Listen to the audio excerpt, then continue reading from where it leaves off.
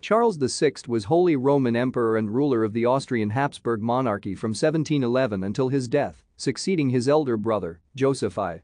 He unsuccessfully claimed the throne of Spain following the death of his relative, Charles II.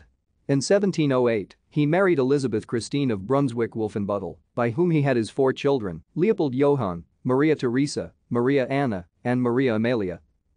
4 years before the birth of Maria Theresa, faced with his lack of male heirs, Charles provided for a male line succession failure with the Pragmatic Sanction of 1713.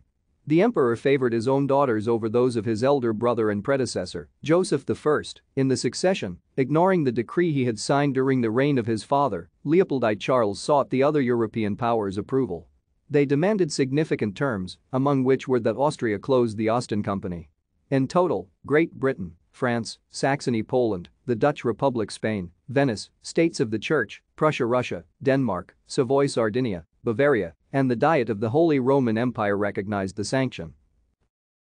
Thank you for watching. Like and subscribe if you would like to view more of our videos. Have a nice day.